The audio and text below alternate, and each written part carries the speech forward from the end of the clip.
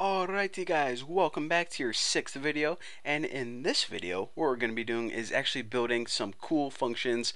The first function that we're going to make is the function that the user uses to delete all of their messages.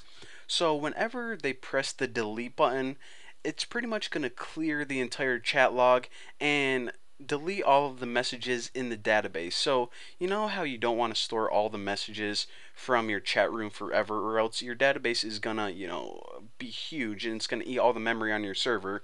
So we gave the user the ability to pretty much clear the chat room. So this is how you do that. Now truncates, and whenever you're working with MySQL, whenever you truncate a table, it pretty much means empties the table or delete every single row. So what this function is going to do is it's going to go in your database and delete every single message or every single row. And what the user is going to see is pretty much their chat room or their log is going to be emptied, or their history is going to be cleared, however you want to say it. So it empties the table containing all messages. So let's go ahead and build this public function, and I'll just go ahead and call all this delete all messages. And it doesn't take any parameters because we don't need to give it any additional information. Now the query for this, and let's go ahead and build the query first, is just truncate table, and the table name was chat. So whenever we run this query, it's going to delete every single row in the table chat. So that's what truncate means, delete every single row. Now we actually need to run this query. It's supposed to be a variable. So the result, so what we did right here is we basically just built the query. And this isn't the same as running the query. If we just ran our code right now, nothing would happen. In order to run this query or execute it, this is how you do that.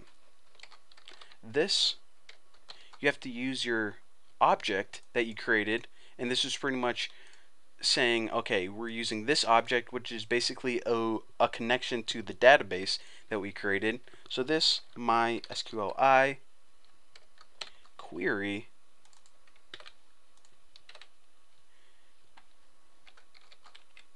and now this takes a parameter of which query do you want to execute. So this is actually a function, and as a parameter you pass it the variable of the query, or basically the query that you want to execute. So this builds the query that says basically delete every single row in the database, or excuse me, in the table, and this executes the query. So eventually we're going to link this function to the button that says delete messages, and whenever the user clicks it, it's going to call this function and delete all of the messages in the chat room. So that's pretty cool. Let's go ahead and build another function. So a next logical function that we can build is how to make the user post a new message to the chat room, because right now all the user can do is delete messages. Not a very cool chat room. So you want to give them the ability to post a new message so they can actually communicate with each other. I think that would be very useful. So public function post new message. So whenever this function is called, they're going to post a new message, or in other words, insert a message into the database. Now for this we actually do need some pieces of information. The first thing is which user is posting the message. So we'll go ahead and pass that in, the username. The next thing is what is the message, or what are they typing, and we'll store that in message. And the last thing we're going to store is color, which is basically the color of their text. Now what we need to do now is we need to set all of these variables, and we kind of need to clean them up. So let me go ahead and show you guys what I'm talking about. So the username is going to be equal to this MySQLi real escape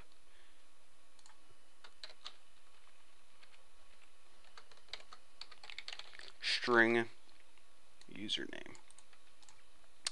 And what this does right here is real escape string is basically the MySQL improved way that you fix MySQL injection.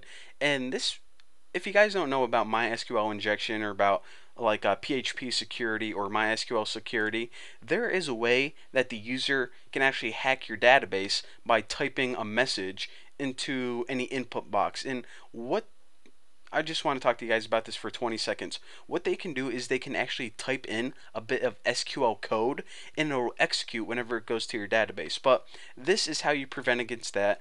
Um, if you guys don't know about that, just remember real escape string means don't let the user hack my database. Boom, very simple. So what we need to do is we actually need to do this not only for the username, but their message as well.